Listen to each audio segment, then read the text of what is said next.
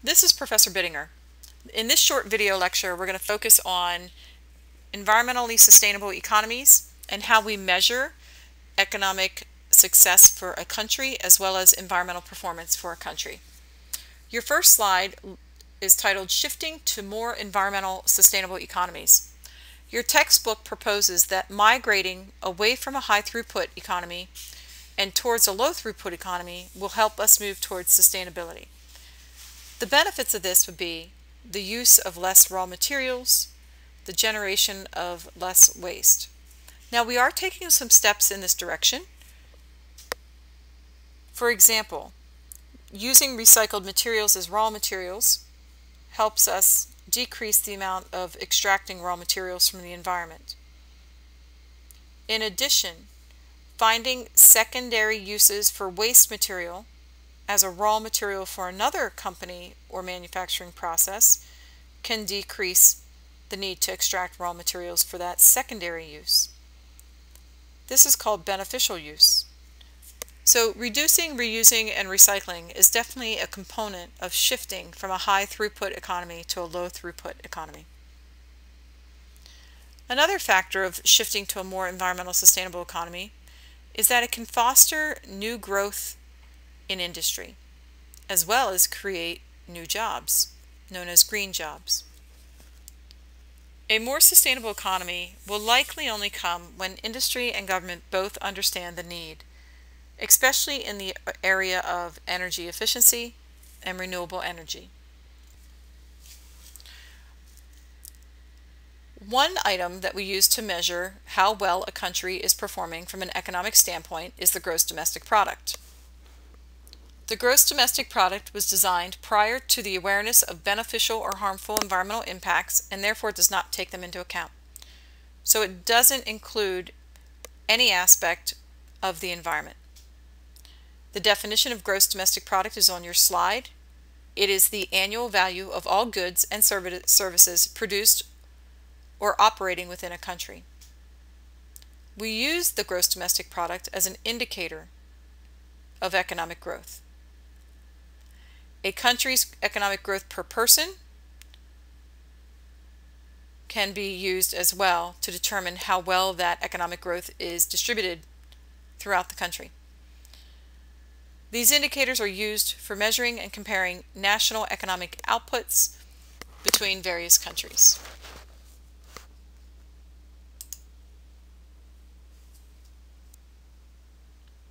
The slide in front of you depicts two things: countries by gross domestic product or product purchasing power from 2014 data, and the lower half of the figure depicts countries that are in an eco surplus, being green or yellow, or in an eco deficit, being red or orange. This figure on the bottom you've seen before. The top figure is new to you. This figure is depicting gross domestic product on a per capita basis. If the GDP is greater than $20,000 per capita, then it's considered to be a high income country. If the GDP is in the range of less than $2,000, it's considered to be a low income country. So looking at this graphic, the low income countries fall in that light pale yellow color. And there are a few countries that fit into this category in Africa, including the Democratic Republic of Congo as being in the lowest GDP scenario. The next shade in color of yellow is the 2,000 to 5,000 range of GDP, and this qualifies as lower middle income category.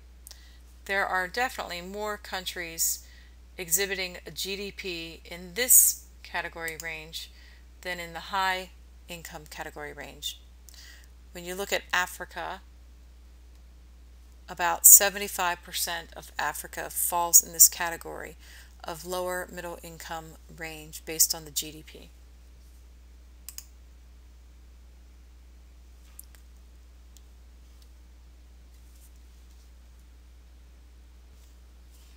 Countries in the high income category of greater than 20,000 GDP are going to be colored in the dark black and the dark green. Notice that Canada, United States are included in this category, as well as Argentina, Chile, and Uruguay in South America. Australia is included, New Zealand, Japan, Russia, much of Europe. And then interestingly enough,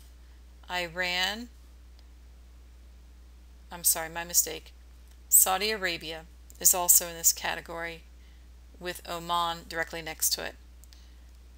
Those countries may fall in this category based on oil production.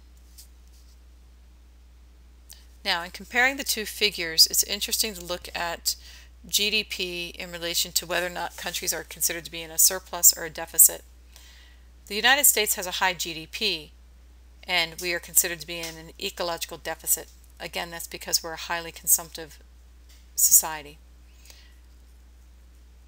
The countries that fall in the GDP category where China falls between the $10,000 to $20,000 GDP also are in the ecological deficit scenario.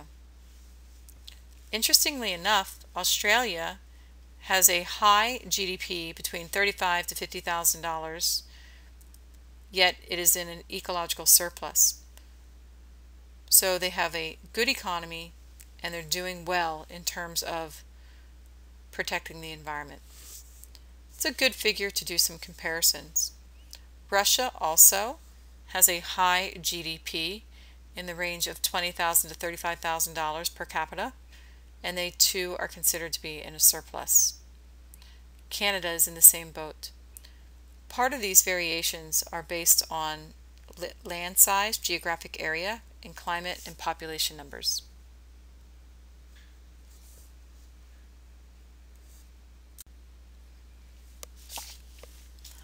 This graphic is depicting the differences between developed and developing countries in relation to population numbers, population growth, wealth and income, resource use, pollution and waste, as well as life expectancy.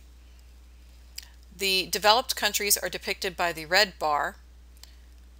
The developing countries are depicted by the yellow bar in the graphic.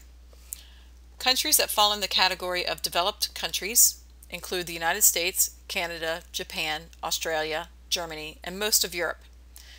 This equals about 1.3 billion people.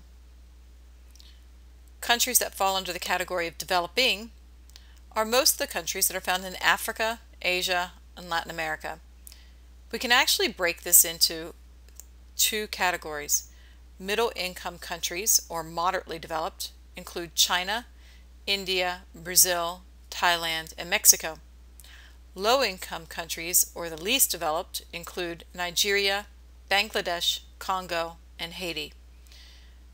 The number of people living in developing countries, whether they are in the middle-income, moderately developed, or the low-income, least developed category, is about 5.7 billion people. If you look at the graphic on the right-hand side, the first bar chart for population agrees with this. It indicates that about 82% of the world's population are living in developing countries, and 18% of the world's population are living in developed countries. So, most of the people in the world are living in developing countries. The other interesting aspect to this is population growth.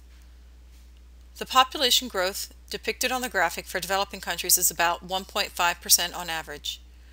In developed countries, it's 0.1%. So currently, most of the population growth is occurring in developing countries, and these countries are least equipped to handle such large population increases. In terms of life expectancy, people are living longer in developed countries versus developing countries. In terms of wealth and income, 85% of the global wealth is contained within developed countries, whereas 15% is in developing countries.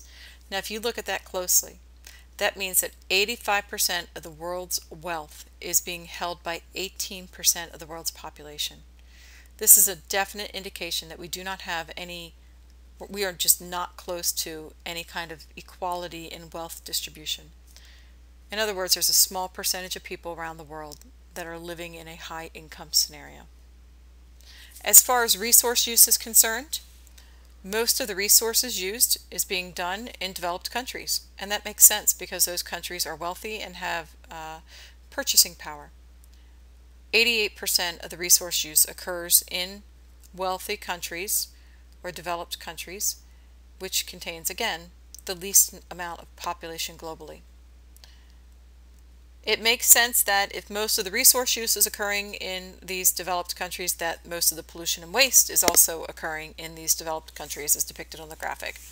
75% of the pollution and waste is being contributed to developed countries, whereas 25% falls under the category of developing countries. So this graphic really does depict an unequal distribution of wealth, an unequal distribution of use of resources, and an unequal distribution of the amount of waste and pollution that's being generated. It really does fall in the hands of the developed countries to make a choice to proceed forward with pursuing sustainability. As I mentioned earlier, the GDP does not incorporate impact to the environment. A new indicator that tries to measure environmental impact as well as social impact is the Genuine Progress Indicator, GPI. You will learn more about the GPI during one of your laboratory exercises later on this semester.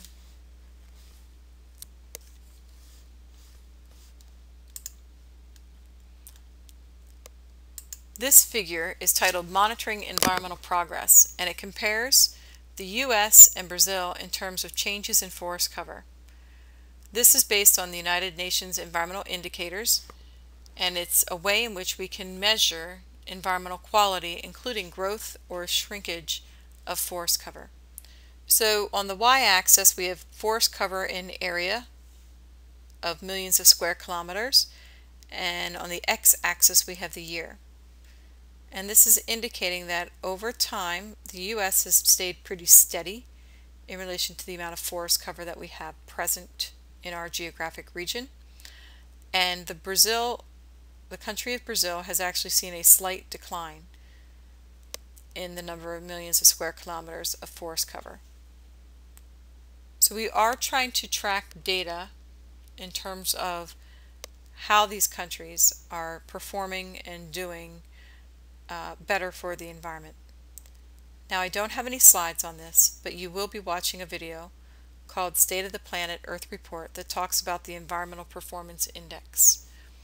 This is a topic that you will go into more detail in for one of the labs that you're doing this semester.